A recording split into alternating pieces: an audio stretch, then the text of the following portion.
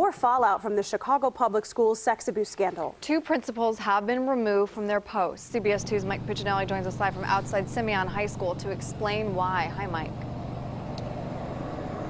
Hi, popular principal Dr. Sheldon House is being removed from his post here at Simeon. That, as some students say, they plan to rally around him to protest that move. Now, according to the district, House is being removed for not effectively safeguarding his students. In the past few weeks, CPS began auditing management practices at the high school. They uncovered a new allegation of sexual abuse by a school volunteer. They also say volunteer coaches at the school were not properly vetted with background checks. Now, at Good STEM Academy, Principal Armando Rodriguez is being reassigned. Earlier this month, the teacher at the school was removed over an allegation of possible sex abuse of a student.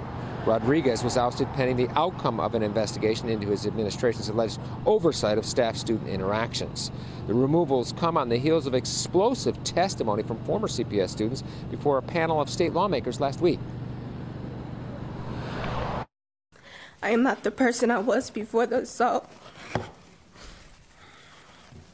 and I will never be the same as a result of what has been done to me.